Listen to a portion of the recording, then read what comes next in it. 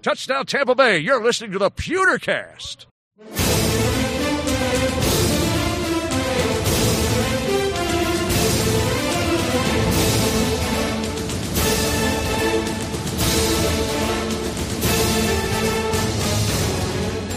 Welcome to the Pewtercast. This is our final thought show for the Buccaneers at the Falcons, and I am glad to put this game to bed. But there's been a lot of stuff that's happened. We've had our instant cast. We had a very special edition come out yesterday of an instant cast with some news. I'm sure we'll talk about it, dive into it a little bit more later on today. And here we are at our final thoughts. My name is Brent Allen. I will be your host for today's episode, as I am, for most episodes. But I'm not here alone. I am joined, as always, by my co-partner, cohort, I don't know, whatever he is. He's my co-host, Ren Daxt. Ren, what's going on, buddy? I am the assistant regional manager. Assistant to the regional manager. Nice. I was hoping you got that. That was not rehearsed. Yeah, this Falcons game, I feel like it was the first football game the Bucs were in. You know what I mean? No, what do you mean? It was such a blowout of the Saints. Like, we were up 24 points at one point, Okay. We had a big lead on the Eagles. The Steelers had a big lead on us. Chicago game was over by the halfway through the second quarter. Chicago game was over by the second series, it felt like. Well, yeah, it did, but you had to wait till he threw his fifth touchdown to make sure. Well, now it's really over. I just thought it was over. Right. Now I know it's over. So this was one where the Falcons never got this huge lead, or we didn't get this huge lead. Where it was always like every series really felt like it counted, and ended up being a close game, and the Bucs had a chance to win, and that was that. 6-21. You don't think that was a huge lead? What's that? 21-6? Yeah. Yeah, but then the Bucs went down and scored and made it 13-21. Fair enough. Yeah. And then I think they stopped them, and then the Falcons kicked the field goal right at the end of the half. So the Bucs were in it. The Bucs were in it. Yeah. And then they got the ball and went down the field and scored. Yeah. And they were down. When Winston threw that interception off the ricochet, that would have put them. That would have put them at what? I mean, I think it would have been something like 22-26. Right. And that would have been it just, they scored, then we scored, and then it's like, hey, it's a ball game. It just happened, a quarter later. Sure. So, yeah, that's what I think about that. But Mike Smith got fired, and the defense is doing terrible, and so we brought in a special guest to lay some facts down. Yeah, it was one who he's been taking a little flack out there on the social medias here recently, but it's fun to get him in nonetheless, and kind of get his perspective on things. Ren, why don't you tell people who we got tonight? We have brought in writes for the Tampa Bay Times, Tom Bassinger.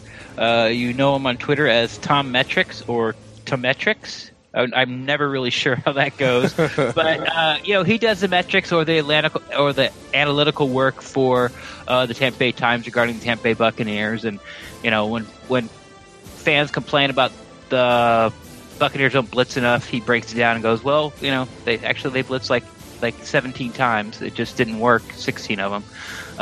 Things like that. Right. How bad actually is a red zone turnover? Like he'll figure that out. Like, well, teams that have 2 red zone turnovers in a game lose 92% of the time. Yeah. So yeah, he sort of takes the hysteria and breaks it down for you and goes, no, this is actually league wide what sort of happens. Sure.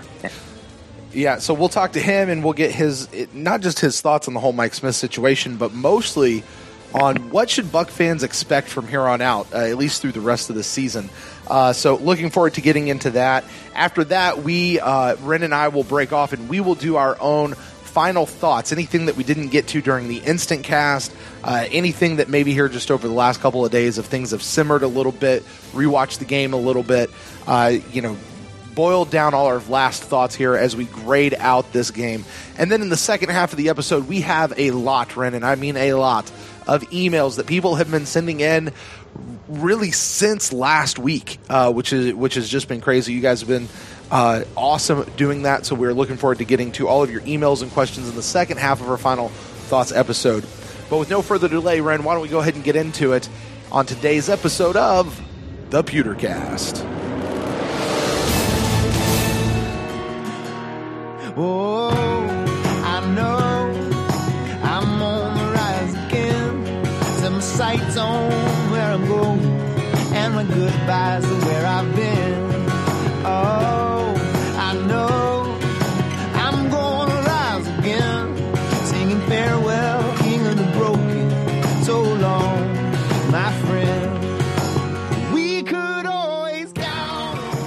Thanks for reaching out and having me on. You guys enjoy the show. It's taken on a more of a somber tone lately, but enjoy the show and the work that you guys do. So thanks. Yeah, I had a hard time shaking that Chicago loss, and then with Dirk Cutter's answer on Monday, I just couldn't. It took me 2 weeks to shake it, and I'm just like, you kidding me? I think it took the team a couple weeks to shake it. I think it took everyone a couple weeks to shake it.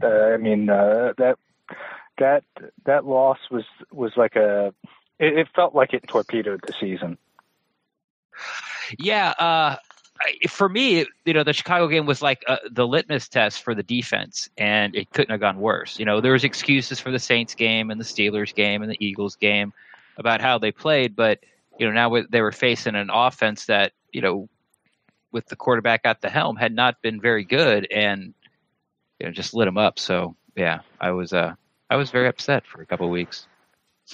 Yeah, and I remember noting after the Saints game when I did my all 22 breakdown. I remember noting kind of the second half of that the defense, as good as the offense was, the defense, the issues on defense during that game had to at least be concerning, and that if this were to continue, that we'd be heading toward a disaster. And people kind of dismissed me, and they were like, no, they shut them out of the third quarter. They started playing prevent defense in the fourth. No, they're fine. And I want to say that the Bucs had never won a game before that one in which they had allowed 40 points. So it's a hard thing to do to give up 40 points and win a football game. But it's easy to say now, right? But yeah, the signs were there, and it's even harder to continually give up 40 points or 35 points or whatever they've been giving up all season and continue to expect your offense to come in and bail you out. And, Tom, I was right there with you. I said since game one, like if I'm the offense, I'm thinking that we have to be up 2 or 3 scores at all times because I don't trust the defense to hang on to a lead if I hand it to them at any point. And I will admit, after they kind of shut out the Steelers in that second half, I think I was kind of starting to say, well, maybe, possibly. But then once I saw that Chicago game, I was done personally. I was like, I can't trust this defense for anything. It just not in the iteration that it is right now. Yeah, and I understand that. I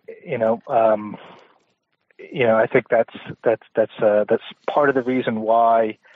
No, I didn't expect the defense to be as bad as it is, which is on pace to be historically bad, worse than the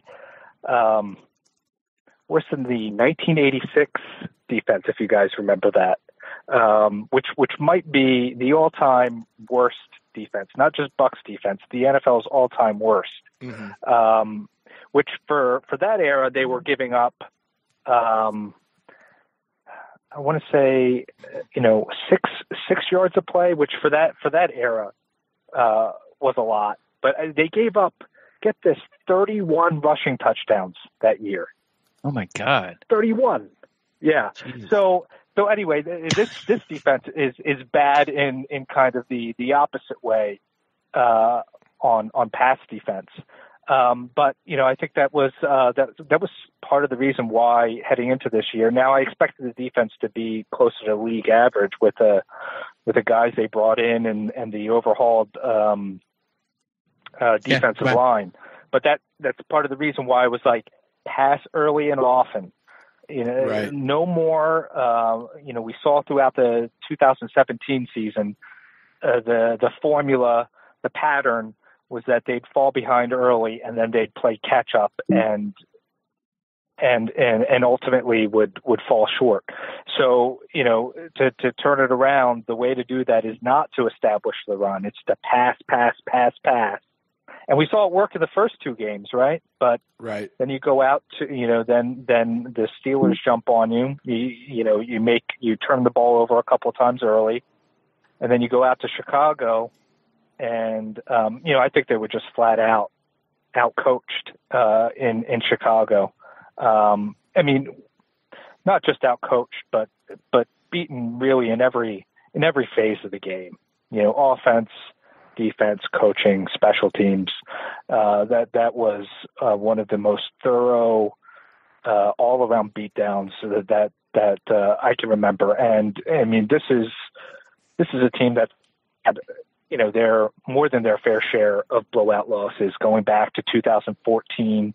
The 56-14 to the Falcons, Joe Flacco and the Ravens beating up on them, I think jumping out to a 35 or 38-0 lead at one point in that game. And then there were a couple of games last year where they was it last year or the year before they lost to the Cardinals 40-7. I don't remember if they lost because they played the Cardinals back to back, right? And consecutive seasons, yeah, right. And it was like real early in the year too, right? Like second or third game, I think, in the season for both years. Ren, do you remember when the Bucs lost 40-7? Was that the first? The 2016? 2016, I think. I want to think that was because that was like the first year that we had that. The first really big to the Cardinals. Yeah, it's that first really big blowout under Mike Smith. Yeah, it was close till about 5 minutes and a half time, and Chris Conte gave up 2 over his head, and the route was on. Ugly. Yes, ugly. And then to go to Arizona, to me, like that when last year when they went back to Arizona. That was a real gut check game. Like if you wanted to prove that that was behind you and that you weren't the same team, that you were a team that 9-7 record in 2016 was for real, then that was the game. I think that was the game last year where I was like, oh, they're in trouble. They might have dropped to 2-3. Or 2-2 or 2-3. I can't remember. But to fall, and now they made it close, right? But I mean, that final score really doesn't mean much because they were way down at halftime, and it was just playing catch up after that. Yeah, that's and I feel that's a common theme that's been going through with the Mike Smith defense ever since he's been here. We can even go back 2016 again. The Rams came in; they hadn't scored an offensive touchdown in their first 2 games, and the first time they get the ball, they march down right down the field, and that ends up being like a one of those crazy high scoring 42-40 games, which the Bucs lose. It just seems to be this common thread. So. Let's talk about the elephant in the room. Where did you fall on the Mike Smith dismissal? I know it's sort of hard to not be for it, but do you think he got a fair shake, or is, do you think it's his fault or the player's fault, or somewhere in between? Like, where do you fall on it? Well, you're right. It's complicated. It's any number of things. I mean, you can't excuse Mike Smith, but at the same time he's not the guy on the field jumping routes and missing tackles.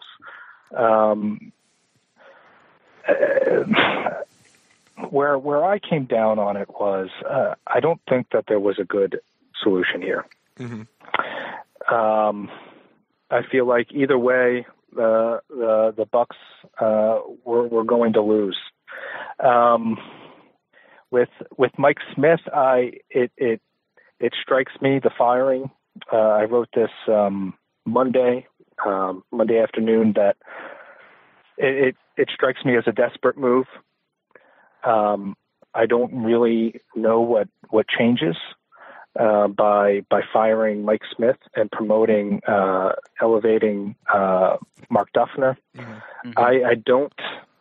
I'm sorry to say, I don't see this marking a dramatic turnaround. And part of me, when the calls for Smith's firing started, that was my thought. Well, what do you do? Mm-hmm. You're not going to bring in somebody from outside the organization, right? Right. You're probably going to promote someone within. And these guys, they all know each other. I mean, maybe there are some philosophical differences, but for the most part, they all know each other. Dirk Cutter, Mike Smith, and Mark Duffner were all in Jacksonville together. So I don't know that you'll see a big shift in philosophy and strategy and scheme.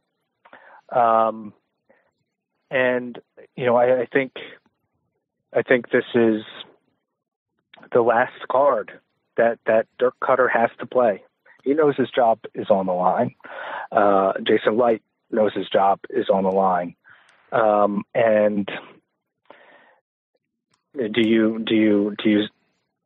continue with the status quo, or do you play this card and hope that it changes? I don't see that coming, and I think at a certain point, this not only puts Dirk Cutter in the crosshairs, right? Mm-hmm. It puts Jason Light squarely in the crosshairs. Now, Tom, I was going to say, dive into that, because I could understand you saying putting Dirk Cutter, but what is this? What does this have to do specifically with Jason Light? Well, these are his players, right? Sometimes during the press conferences, it amuses me when I hear, well, these are my guys are my guys. You hear the coaches say that, right? And in a way, it sounds like a vote of confidence. And in another way, it's kind of like, well, hey, these are my guys. I'm working with what I have here. Right. Chew the game. And kind of not so subtly pointing the finger at the guy getting the players. At this point, what we'll see now is whether the coaching, whether the scheme, whether that's the issue. Mm-hmm. And if it's not the issue, then don't you have to wonder about the players that they have on the field and who's responsible for getting those players? Yeah. You go back to me, I understand the direction they went in 2014 and 2015 in the drafts. Mm-hmm. What Jason Light inherited was a mess, and I think it was even worse than maybe a casual fan might have realized when they hired Lovie Smith and Jason Light. That offense was in shambles, right? And to their credit, they saw they recognized that, saw where the NFL was heading. That it's Football Outsiders. This is one of their tenets. It's 4 parts offense, 3 parts defense, and I think 1 part special teams. That's if of course there are exceptions to that. You look at the Denver Broncos a few years ago. That was a defense team, a historically great defensive team. Mm-hmm. But for the most part, you want to be tilted toward your strength being on the offense. So I understand them going pretty much all in with offense in 2014 and 2015. What happened is in 2016, you had neglected the draft defensively for a couple of years to do that. So some teams can completely miss on a draft and survive it. You just can't when you go all in on the offense for a couple of years and then you start building the defense. You got to hit on those guys. And let's go through the top of that draft. Sure. Jordan Hargraves. Okay. Noah Spence. Okay. Then you trade up for Roberto Aguayo.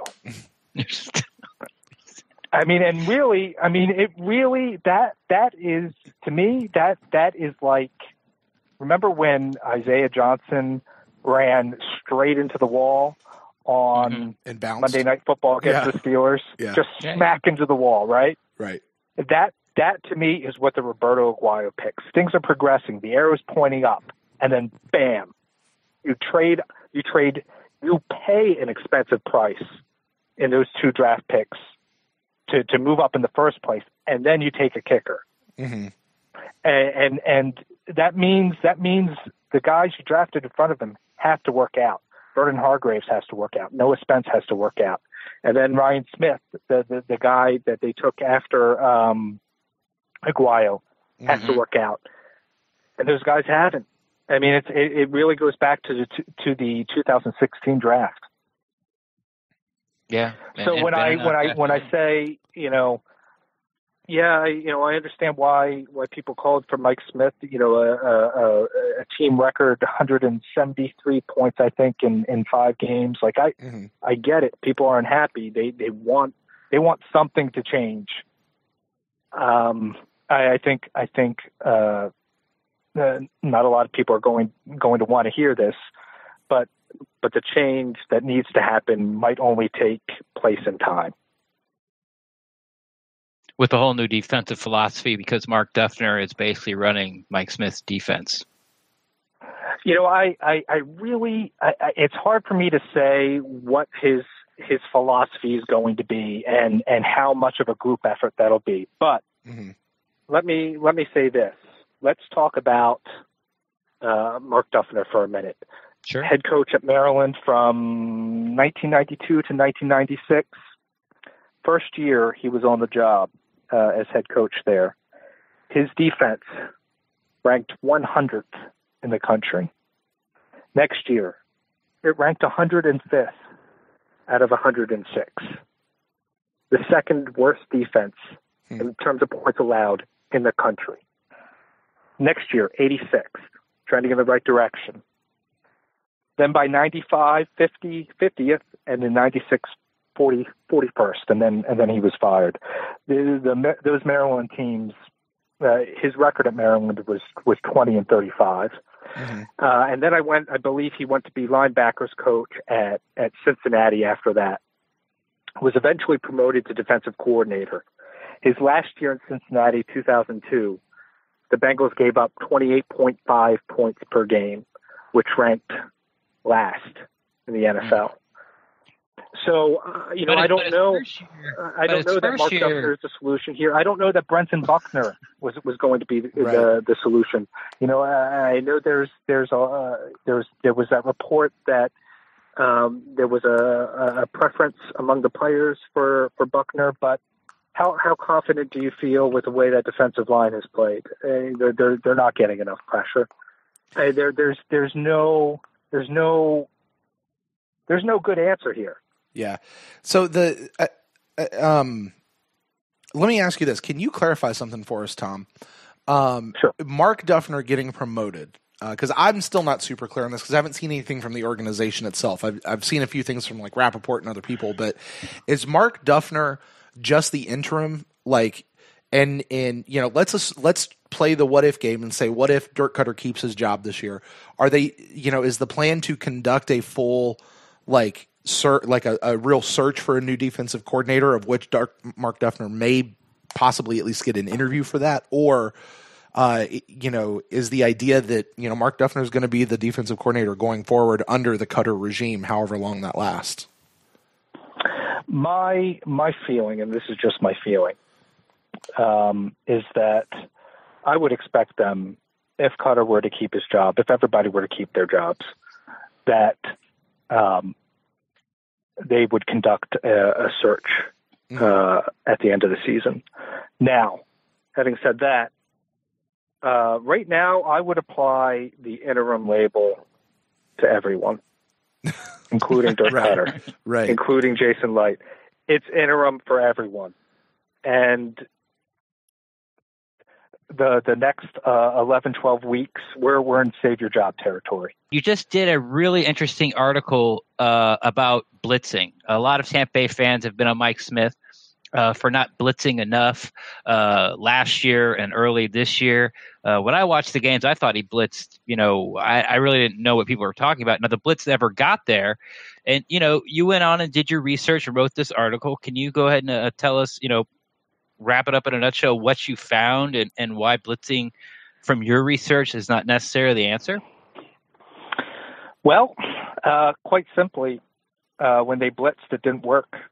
When they blitzed Drew Brees, it didn't work. When they blitzed Nick Foles, it didn't work. When they blitzed Ben Roethlisberger, it didn't work. Mitch Trubisky didn't work. I mean, you get the picture. Now,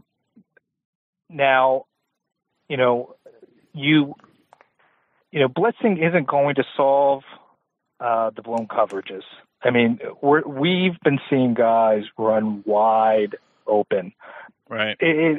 To me, when I watched, and the numbers support this, that it wasn't so much a timing issue. Some of these guys had a lot of time, back in but the guys weren't getting open necessarily because of the amount of time that they had. That certainly exacerbated the problem. But they were getting open because guys were falling down in coverage. Guys were there was one play against the Bears where I remember seeing Justin Evans run 10 yards up the field to cover a shallow route that was already being covered by one or two other players, leaving a vacancy out in the middle of the field. There were guys jumping routes, leaving. Remember that Bellamy touchdown against the Bears? Yep. I think two players jumped on. I can't remember whether it was Howard or Cohen out in the flat, but they jumped the route out in the flat, leaving Bellamy wide open. Blitzing isn't going to fix those issues, and my feeling is you've got a very young secondary, and I gave a lot of credit to Light this past draft, or I feel like I gave him some credit for trading down and then collecting as many defensive backs as he did. Because you don't know, going back to Hargraves, you don't know whether these guys are going to work out. The one thing about the NFL draft that we know is that we don't know. And the guy that the player, there's a paper that's been out there for maybe a couple of decades now, where a couple of economists studied the NFL draft, and they found that the chance of you taking a player at a position being better than the next player taken at that position is virtually a coin flip. So you're just rolling. It's a lottery. So I gave a lot of credit to him for stocking up on defensive backs. They needed to, especially with Brent Grimes turning 35. But defensive back, especially in today's NFL, where you can't touch receivers, you can't disrupt their routes. Receivers can. We've seen some instances, and this isn't called consistently, where receivers actually grab onto the defensive backs. The receivers initiate the contact, and it's not called. It's incredibly difficult to play defensive back, and then you factor in today's pass-happy rules, and there's going to be a learning curve there. It's just going to take, I think, reps and time before we know for sure what these guys have. It's going to take experience. Tom, let me ask you this. Let me jump in here. So as the analytics guy, what are some things specific to the defense that you've seen from your perspective that need to be fixed, that need to be improved, that possibly could be improved this year, given the guys that we have and the system that we have and where we are? Like, what can they actually improve on some of these things? And then what are issues that maybe aren't necessarily related to the defense or maybe team-wide, kind of from an analytics thing that might, things that might be holding the team back from winning, quite frankly? Yeah. Now it's hard to, off the top of my head, it's hard to point to specific analytics in regard to the defense and say this is where they need to get better. I think I'm seeing the same thing you guys are seeing, that there's really not enough pressure consistently up front. Mm-hmm. I want to say the Bucs generate pressure roughly, it's less than 25%. I want to say it's in the neighborhood of 22%, which is going to rank toward the bottom of the NFL. So they're just not generating enough pressure on the quarterback. Mm-hmm. That's the number one thing. And the other thing is I think they're pretty solid in relatively speaking, run defense. Mm-hmm. It's the pass defense that is just exceptionally bad. And I don't know, without a pass rush, without a consistent pressure, and with a young secondary, it's just not really a great combination. Mm-hmm. To go back to the blitzing question, I get why people might want to see the Bucs try something different, but often when we talk about blitzing, I think we're thinking about the rewards and not the cost. Right. When you blitz, you're taking somebody out of coverage, and when you've got youth back there, and also an aging Brent Grimes, and maybe guys who don't always hold their positions. We see. Justin Evans has a lot of range, but sometimes he's way out of position. Quan Alexander is sometimes taking bad angles or is out of position. And the tackling. I saw moments against the Falcons. Who did they just play? Falcons. Yeah. I saw moments against the Falcons where they were just missing tackles. I don't feel really any better about sending an extra rusher when that means you're probably leaving one of your defensive backs out there on an island. People will say, okay, well, you got to press Julio Jones. Well, if Julio Jones beats that press, you've got a single high safety, you're done. You're done. Then you're giving up a 60 or 70-yard play. And I think, without, sitting down and having a one-on-one with Mike Smith, that's my feeling of what he was trying to do, is make sure that they were giving up 40-yard plays and hoping that at some point, that they were going to surrender catches, they were going to surrender yards, mm-hmm.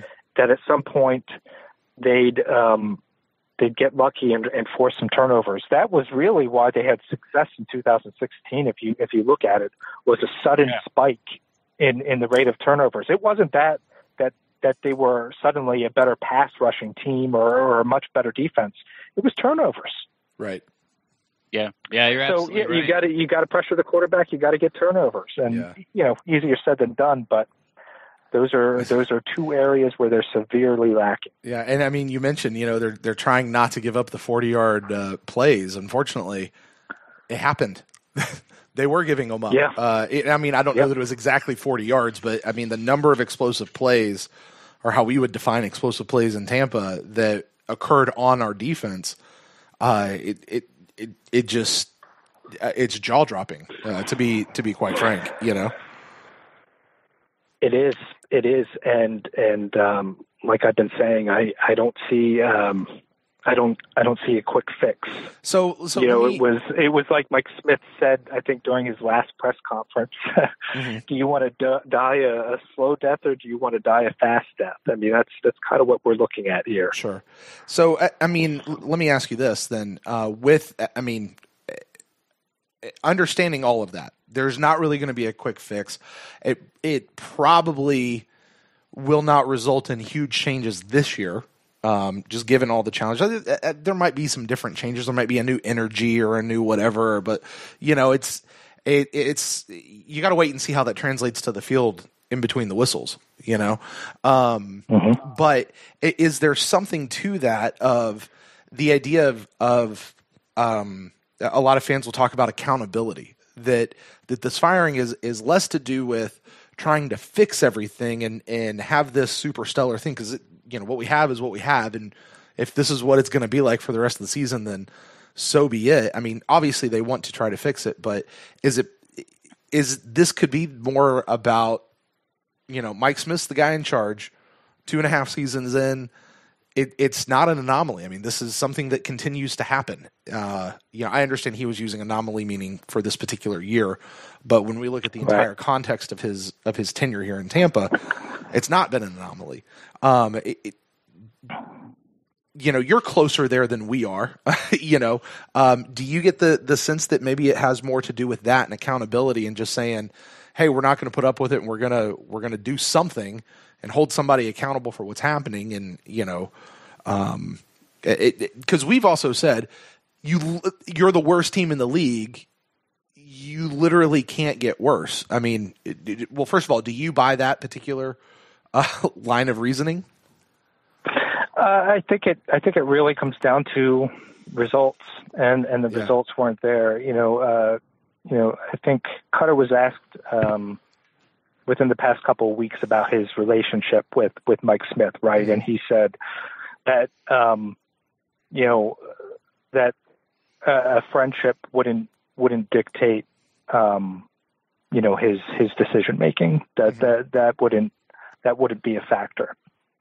It was certainly, I think we can all agree and assume that it was a factor in Mike Smith getting the job in the first place. But I think it really comes down to results, the demands for accountability and the satisfaction over someone getting fired. That's a fleeting thing. Mm-hmm. What you ultimately want to see is results, and what's the best path to get those results.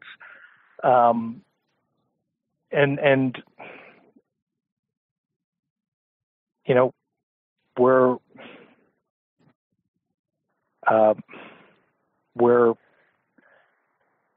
sorry, I lost my train of thought there. I don't know that that making this change is going to produce those results. Right.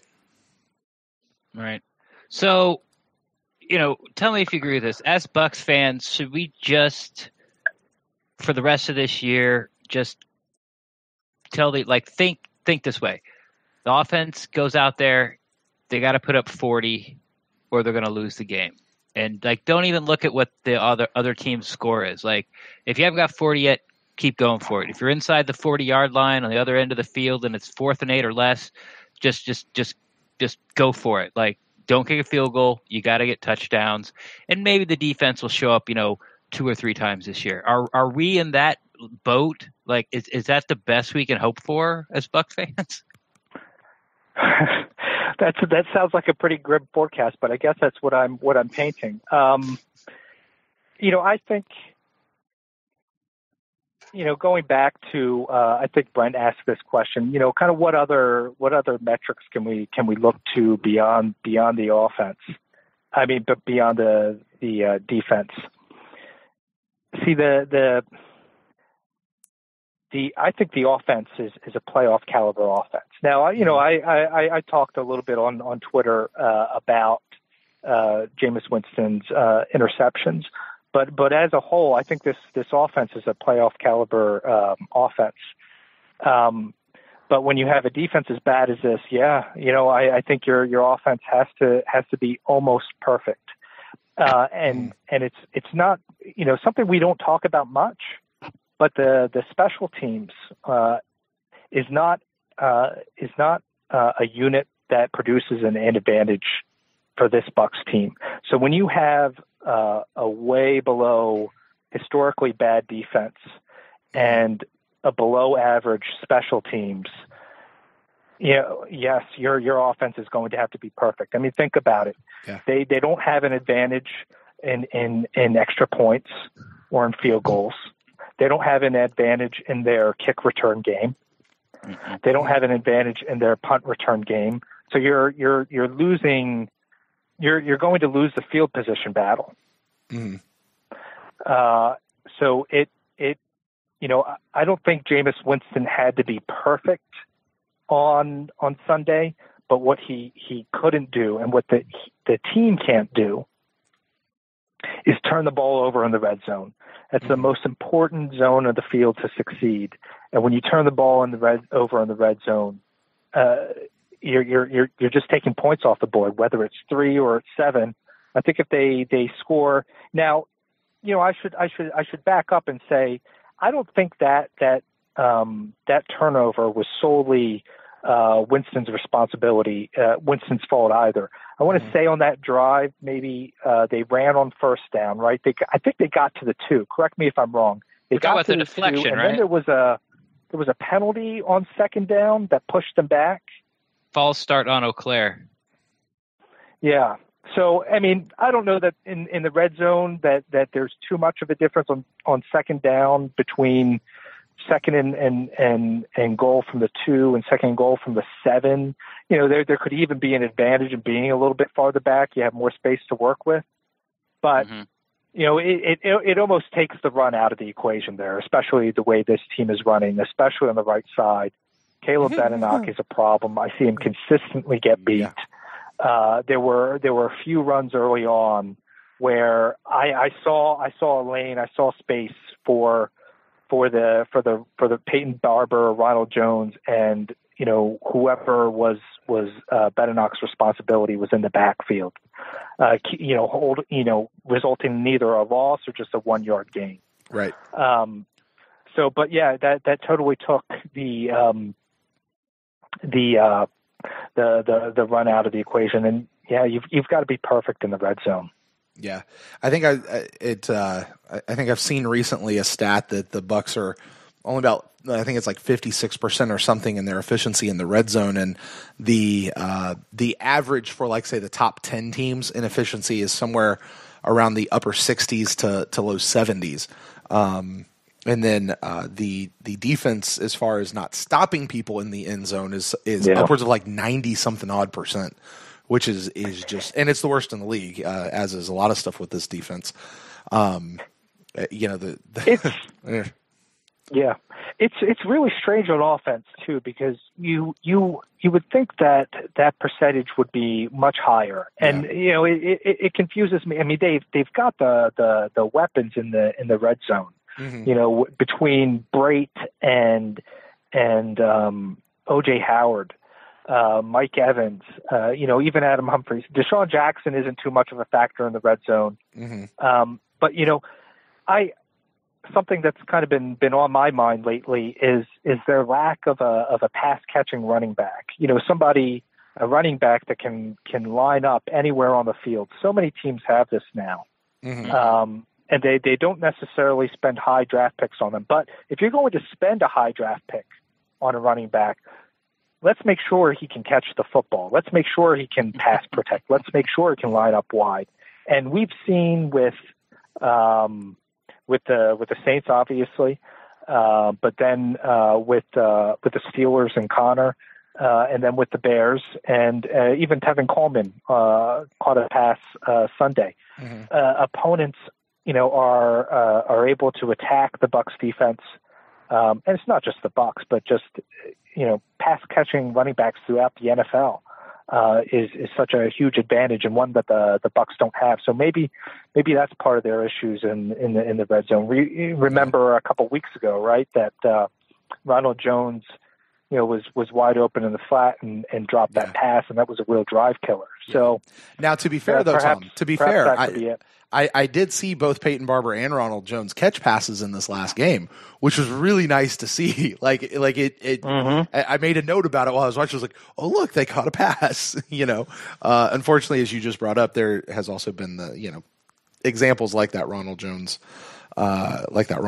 deal there in the back. So, and if I may, very early on in the game, do you guys remember the sequence where they were down? I think they were down 7-6, and Mike Evans caught that pass, the one where he ended up breaking the franchise record for receiving yards. Mm-hmm. They got to midfield. Yep. And then there was a sequence there where I want to say on first down they ran, and Donovan Smith looked like he just wasn't quick enough to. It's the one where he took a playoff. What's that? He took the whole play. Are you talking about the one? It's like he took the whole playoff. Like he let his man go like way early, and his guy wound because the play was to the other side of the line, was to the right side of the line. Right. Donovan Smith let his guy go, and his guy ran over to the right. Yeah. But he was. It looked like he was late at the very least. Mm-hmm. Maybe he did take the playoff. I don't know, but you're right. The play went to the other side, and it was Donovan Smith's guy who made the tackle. Right. So they're in 2nd and 12 maybe, and I want to say on that second down, that's when Jameis Winston went deep to Chris Godwin, mm-hmm. right down the sideline, and crossing over the middle was Deshaun Jackson, and he was open. Right. And that's the thing with that Falcons defense. It's something that I wrote about in my preview, is that they're going to give you 6 or 7 yards per play. Take it. If they're going to give it to you, take it. Yeah. If they're going to say, hey, we're going to make you string together 10 plays to score a touchdown, just take it. And we see this, and it's not just the interceptions. We see this aggressiveness with Winston sometimes, where he just doesn't take what's there. And that is really key, I think, to his next development, whether that's taking what's there or whether that's giving up on a play. Mm-hmm. And I'm just not seeing that step yet. And that ended up being a really critical series because they ended up punting from about midfield.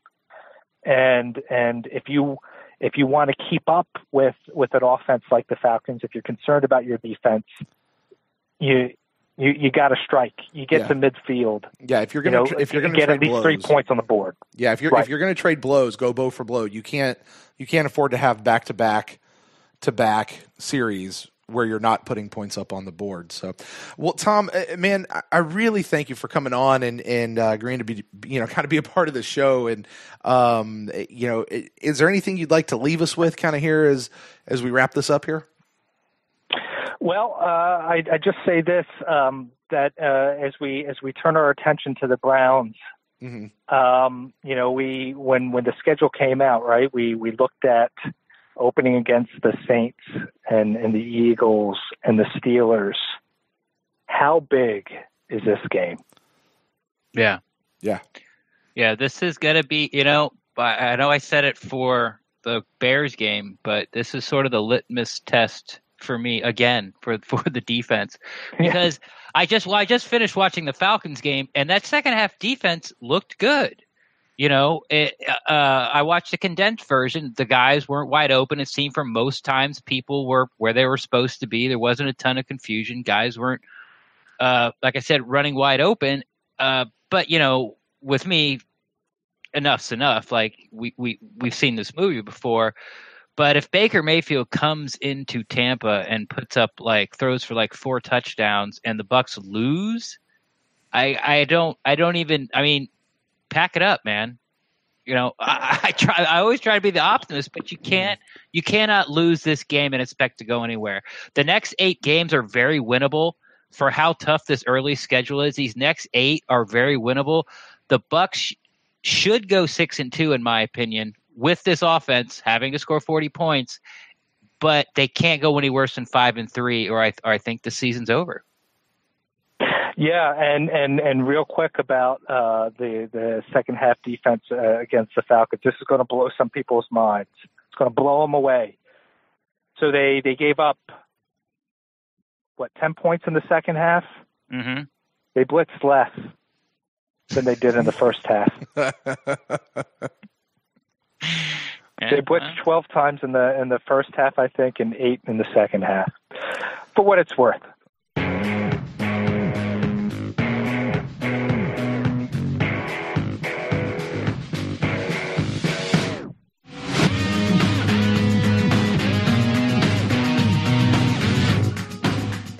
Welcome back to the Pewtercast. That was Tom Bassinger of the Tampa Bay Times. You can follow him at Tom Metrics. Ren, it has come to that part of the show, my friend, where it is time for us to give our final thoughts on the Bucs at the Falcons game as we kind of dial it in towards that, and then to grade out this team. So, man, I will throw it to you first. What final thoughts do you have as we look to turn the page on the Falcons game? Well, it's kind of really hard to have final thoughts since now that Mike Smith's been fired. I guess we're going to have to see the Browns game before you kind of – because you want to talk about the defense. Like, this can't continue. Something needs to change. Right. And, It changed. Yeah, and so it's changed. So, right. Okay, offense stay the same. Keep putting up points and moving up and down the field. So, Sure. Yeah, nothing really to add. That's that I've rewatched the game. So except the defense they looked good in the second half. They really did. They shut the Falcons down for I think the whole third quarter. But they just needed one more stop, and they just couldn't get it. So right, yeah, I mean, I don't know. It's hard for me to say that and then still be able to turn around and be like, and Mike Smith absolutely deserved to be fired. I know Tom seemed a little more reticent than to just come out and say that he thought Mike Smith needed to be fired because, and he's right. And Dirk Cutter said the same thing, right? Like, it's bigger than one man, but in a results-oriented business and things in life, I think in general, one person's going to be responsible for it, right? Like, it may be more than one person's deal, but somebody's going to be responsible. And, to that. Can't fire the whole defense. No, but I tell you what you could have fired. And we said this way back in the offseason, and I meant to say it with Tom. It just didn't work itself into the conversation. I am still shocked that the only coaching change that we made on the defensive side of the ball was to get rid of Jay Hayes. Okay. I think Mike Smith might have been able to save his job had he maybe turned over some more people on his staff, particularly in the secondary. Because let's face it, the secondary guys aren't necessarily getting it done, or maybe not getting it done. And I'm not going down the route of saying that they can't develop young cornerbacks. I'm not going to do that because, I remember your tirade on that, and you're right about that. You don't know where they start and where they finish, but in a results-oriented deal, where's the really weak spot of this defense? It's in that secondary, right? I would say it's communication, because it seems to be when they do communicate, they can put up a good half of football. Right. I talked about it on the Instacast. Like, they're just, all this stuff where you say, yeah, he doesn't blow coverages, he doesn't miss tackles, he doesn't, miscommunicate with them. But it's his job for them to not miscommunicate. It's his job to get them to communicate. It's his job to ultimately to not miss tackles. It's his job ultimately to get pressure on the quarterback. It's his job ultimately not to tell them to not line up on the first down marker 10 yards off the receiver and then go into a backpedal immediately. So when the receiver hits the first down marker and turns around, you're 7 yards off him. Yep. I get like the cushion and the slow death, but you got to compete, man. And the team and the defense has not been ready in the first half of any ball game this season. Fair enough. And you can probably go. Yeah. And you can go back to last season too. Yeah. Like how many times after 3 times, the other team gets the ball 3 times and you're down 2 scores. I mean, it'd be 10-0, 14-0. It's just 17-0, 21-0. It just happens. It's been happening game after game after game after game. So, you could say, well, he doesn't miss tackles and this. Well, he got his job because he taught people how not to do that. Mm-hmm. You get paid and you get your job, and you've never made a tackle. Right. You've never not blown a coverage. So I never really liked that answer, but yeah, I would say communication would be the weakest part. Okay, fair enough.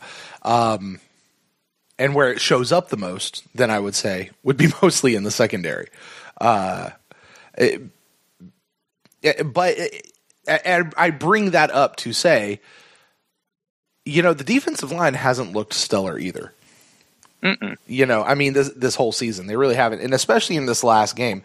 I mean, JPP, okay, great. He's got 5 sacks now, I think, on the season. Cool, keep going, JPP. And I'm not going to sit back and say, oh, why doesn't he have 8? He's got 5. That's a sight better than everybody else on the team. But I mean, they really haven't been exactly shutting it down. So, it makes me wonder, was Mike Smith putting some sort of limit on these guys, some sort of limiting factor? And I don't wish to dive necessarily into leadership theory or anything like that, but there is a basic idea that you'll never go higher than the leadership limit of your head guy. So if that was on Mike Smith, that is a change that could potentially happen. It just depends on what's going to happen here with Duffner, and we'll see. We'll see come this weekend. But we're talking about this past game. As far as the things, I don't really have anything, I think, from the defense that I can really talk about, especially since, as you pointed out, everything's now changed, and we don't know what the defense is going to look like going forward. So I did have a couple of thoughts from the offense, a few things that didn't necessarily get to be talked about on the instant cast, specifically as it relates to Jameis. So, Ren, before I dive into my notes that I have here, did you have anything specifically maybe from the offense or from Jameis that you saw that you haven't been able to talk about yet? I'm probably going to stay away from the Jameis talk unless it's brought up in an email. Okay. I think it's the same thing we've been talking about since he sort of got into the league. He keeps improving all his stats, but I mean, you threw 2 picks and they're both in the red zone. Well, one was a bomb and one was, if he throws that pass 10 times, I don't think he gets picked once, by hitting the guy in the back or the butt or the helmet. There's so many ways that ball could bounce. Right.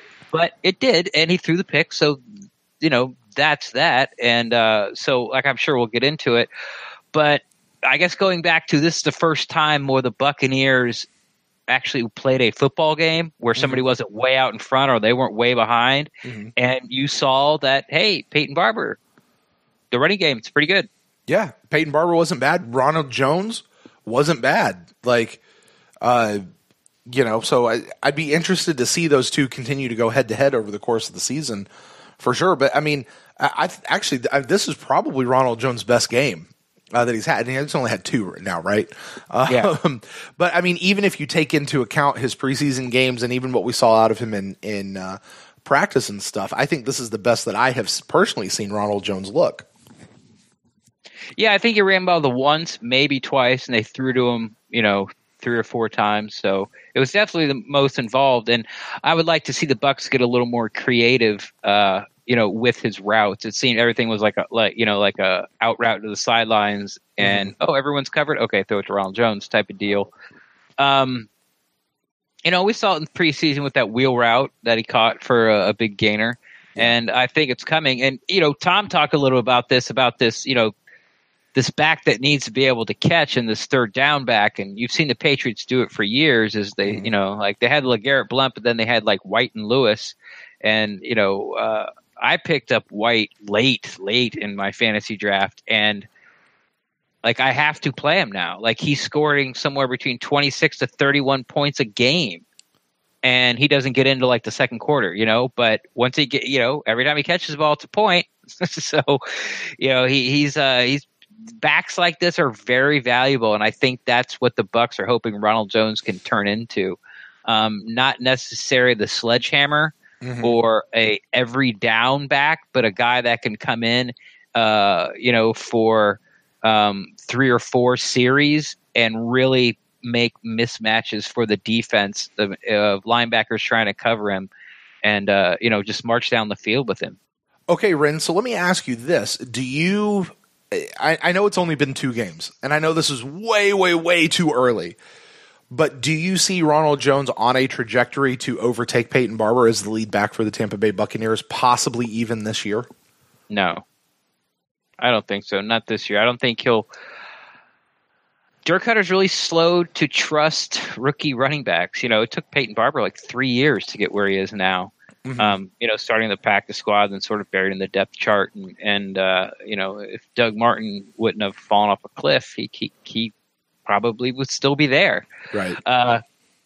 But no, and we'll see going forward. I think his development is slower than the Bucs anticipated, but I also think that if somebody doesn't have to play, like I think Carlton Davis is the only one who would probably be playing at this point on the defense. Vive in a small rotation role, slightly getting bigger.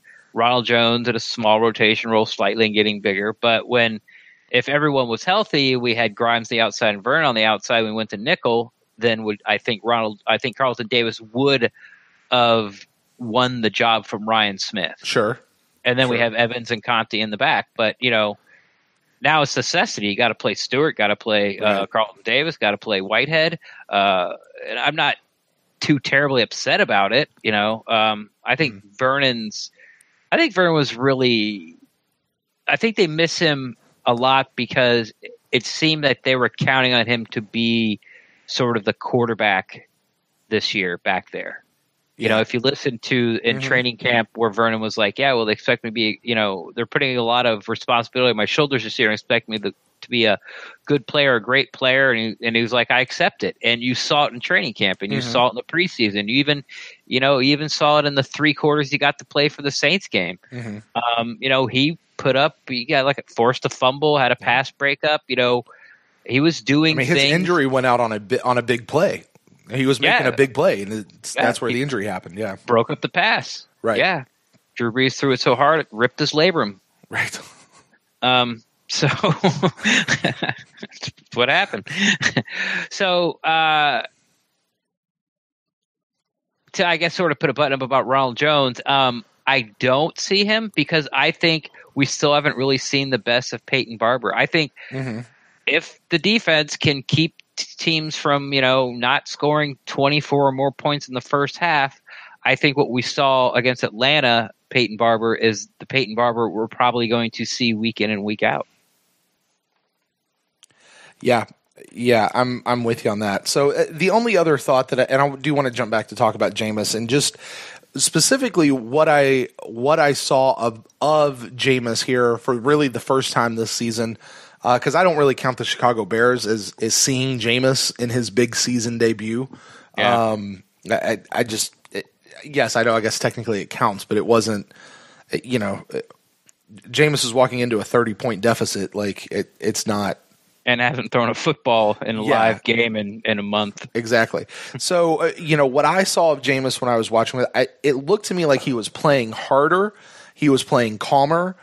He was moving it around. And the couple of plays where he was scrambling around, I noted this. You know how Jameis would, a sack would be on its way, and he'd scramble out, and he'd always keep his eyes downfield, and try to make a big throw. A lot of times that's when he would make a really bad decision and throw an interception. I didn't see that this time. I saw him scrambling, and not necessarily looking for the big throw. And there were times where I would have been happy for him to just crumble and eat the ball and not give up the fumble, which, by the way, he didn't fumble. I know he had a couple of interceptions, but he's not fumbling this ball. I kind of see that on him.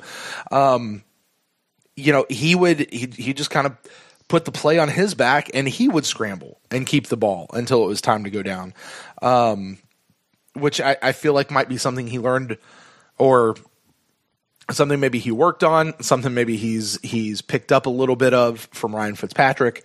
But fight another day. Get 3 or 4 yards. Yep. 2nd and 7 is not the end of the world. Exactly. And he'd get a few yards. So I don't think that that's something that we would have seen out of the old Jameis, at least not very much. And the other note that I had with this was, for people that were worried about Jameis going back to his old friends, going back to his old favorites, I heard that more than once over the course of this last week. Yeah, I was like, I'll be looking for that. So I tracked it, just to see. And as far as throwing goes, I'm going to take out the running plays. They did run pretty well in just through the first half, right? Maybe first quarter and a half. It was, as far as his throwing people, he went to Godwin first, then he went to Auclair, then he went to Godwin, and then he went to Deshaun Jackson. And so 1, 2, 3, 4, 5 passes later, he finally went to Brate, and that was the touchdown there early in the game on that first series, right? Second series, he comes out. He finally gets to Mike. He goes to Peyton Barber, actually, and then he goes to Mike Evans, and then he comes back to Peyton Barber, and then he comes back to Chris Godwin in a pass. And it wasn't really until the end of the first half, or maybe this first series, that we even saw Adam Humphries get mixed in there. But I mean, so his preference for Brate and Humphries, those two guys specifically, because he absolutely should return to Mike Evans, right? Like, Mike Evans is the best receiver on the team. That's not this is my comfort blanket. It's just Mike Evans is the guy. Yeah. He actually didn't even go to Mike Evans that much, at least not to begin the game. At least not to fall back into these old tendencies. So, to me, that worry, and I understand why people would be worried about that, but I mean, he did a good job spreading the ball around. He did a good job, connecting with everybody, and he even had a couple connections with Jackson, missed a couple with Jackson. I will say that I'm a little disappointed that the chemistry with Jackson wasn't there. It still looks to be very similar to me. Pass interference on both of them. Was it that was not called because the referees forgot their flags, left them back in the referee locker room? The referees let those guys play. We talked about it in Instacast. We did. It's like, well, can't blame the refs. With umpire strike zone is what the umpire strike zone is. You got to adjust as a hitter and a pitcher. Yeah. And it seems the Falcons adjusted and the Bucs didn't. But yeah, like when Mike Evans got called for the illegal motion on a deep pass, the guy was tackling Mike Evans. Right. The interception on Godwin, the linebacker wasn't even looking and had his face mask in Godwin's chest and was tackling him to the ground. Right. Both times when Jackson was getting by the defensive back on those 2 deep incompletions, one was a interception and one fell harmlessly in the end zone, the quarterback just reached out and grabbed him. Yeah. Put his arm and held him up. Now, 15 years ago, that's not a penalty, but this year it is, and it was last year. I mean, you cannot touch the wide receiver past 5 yards. That's the rule. Right. That's what they told us the rule is. No, that's the rule. Look it up. That's the rule. Oh, I know. It just but it wasn't being called. But I'm not saying that, that's why the Bucs lost the game. Oh, the officials blow. I said, our defensive back should have adjusted. Our receivers should have adjusted. Right. But as far as the timing on both of those, I think they would have been connection if he wasn't grabbed by the defender. Fair enough. All right, well, Ren, for the sake of time, why don't we go ahead and move into our grades? So how did you grade out offense, defense, special teams, and then the team as a whole?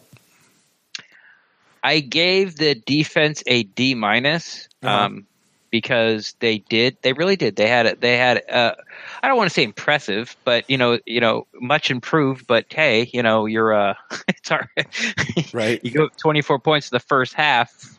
Can you really get any worse? But they did give the offense a chance to get back in the game early in the third quarter with that, long completion to Humphries, and they're down at the 2-yard line, and then we know about the deflected interception and all that. So that's why they're not getting an F. the offense, I give them a B- because 2 turnovers in the red zone. But I have this new red zone argument about turnovers and interceptions. We'll probably get to it in the emails, I'm sure. It's pretty funny. Or it's not funny, but it's like, I've never really thought of it that way. Or maybe people have. We'll see. So I'm giving them a B- because of the costly turnovers. And then, but, they put up a bunch of points and they had a chance to win at the end and, at the 20-yard line. And then the special teams, Tom talked about it, man, and I sort of wanted to jump in, but he tends to jump from subject to subject, and everything he says is you should listen to.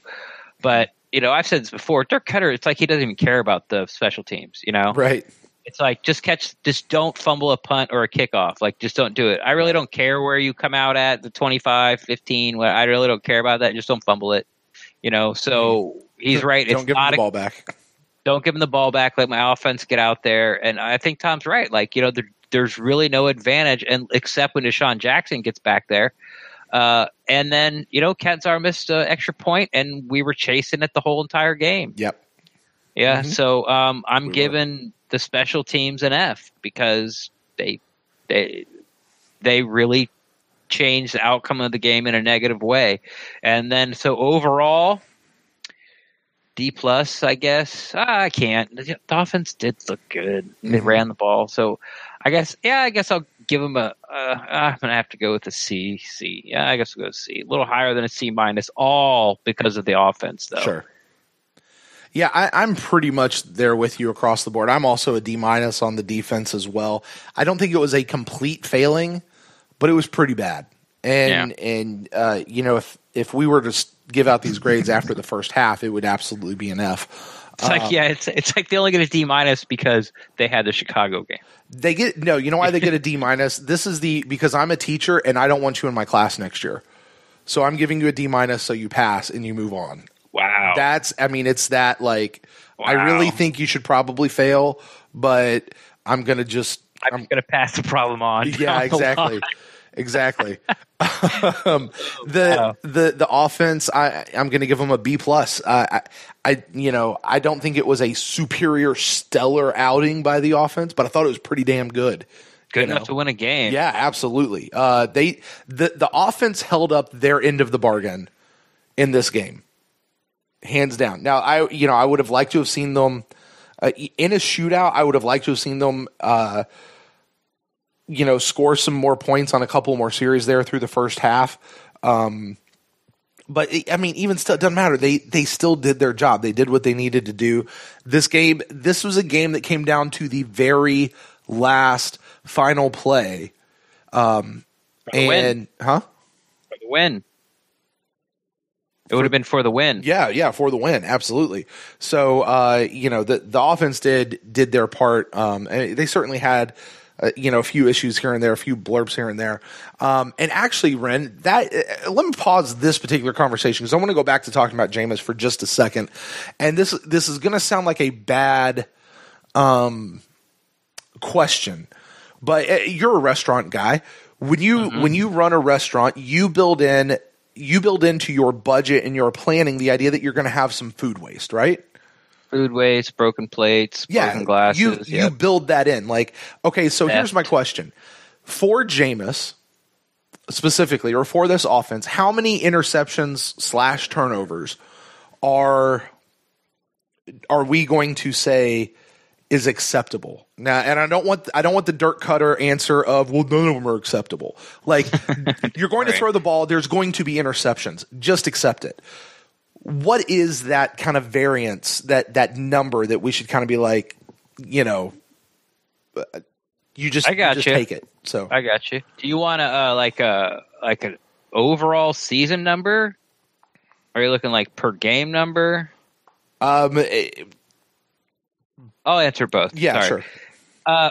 Overall, I think I said, leading up to this year earlier that I think around 13 interceptions is good for a season. Now, You got to probably knock that down to 11 because he missed 3 games or maybe even 10. Would be an acceptable number. Jameis is always Jameis is never I shouldn't say it, probably never going to lead the league with the fewest amount of interceptions. Right. And I don't necessarily want that. If you have that, you sort of have an Alex Smith run offense. Good enough to make the playoffs, but after that, you're not going to really go anywhere. You're out in the first round. Now per game, that's a little harder. With this defense, I would have to say -1. You have to have less than 0 interceptions every game for a chance to win. And for my sanity, I'm still sticking with it, man. Like, put up 40. Like, that's it. Like, don't worry about anything the defense is doing. Don't even look at the score. Act like it doesn't matter. Like, I don't care. Like you said, man, if it's halfway through the second quarter and the offense is humming and we're up 21-6 and it's 3rd and 3 on the 41 or 4th and 3 on the 41, don't kick it. Don't punt it. Go for it. Like, unless it's 4th and 8 or more on the other side of the 50, I would just say for the rest of the year, go for it until the defense proves that they can hold a team under 30 points. Mm-hmm.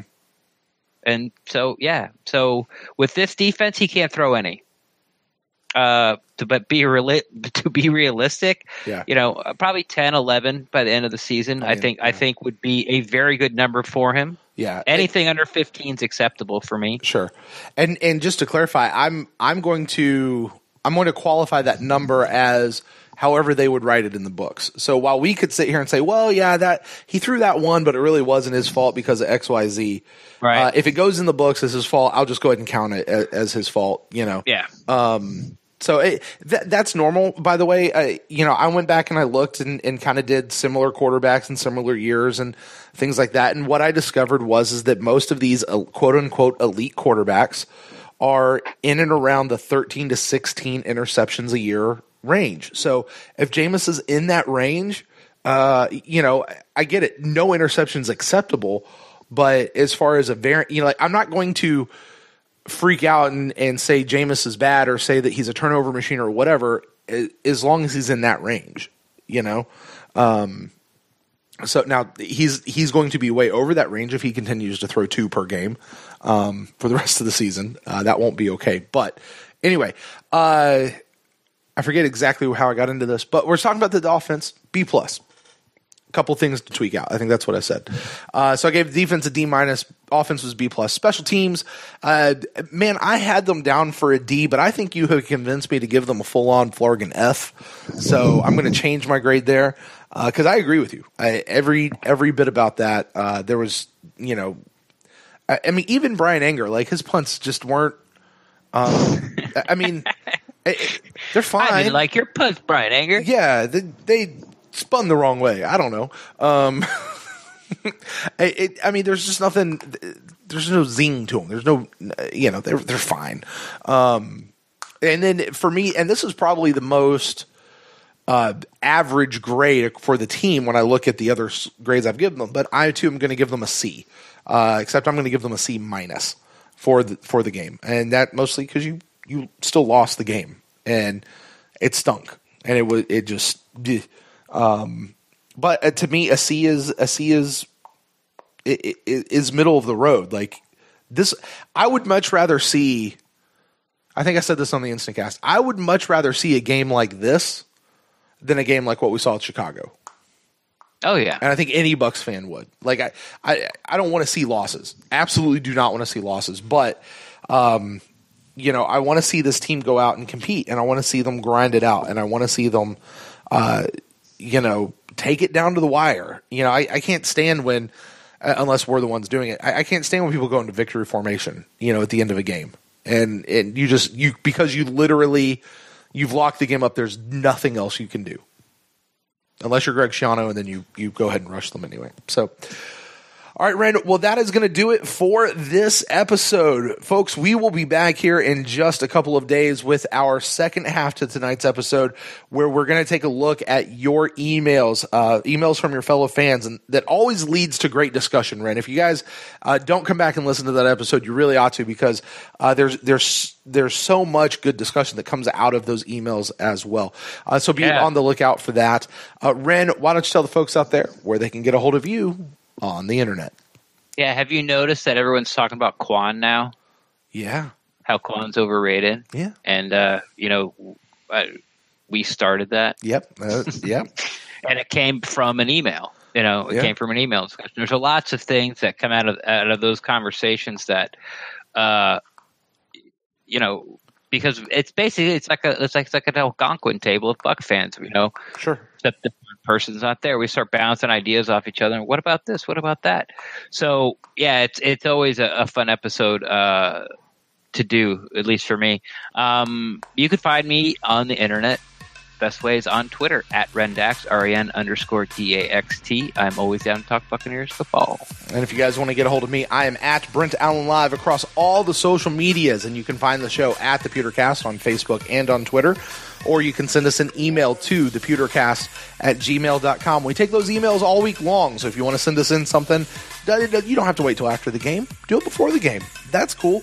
We'll do that there. Also, iTunes reviews, all that kind of stuff, you can leave that over on iTunes. And if you want to be a part of the show, become a part of the growing community that is supporting the show, helping all the new fun things to happen, you can find out more about that at patreon.com/thepewtercast. Well, guys, like I said, we'll be back with you here in just a couple of days. So until then, go Bucs.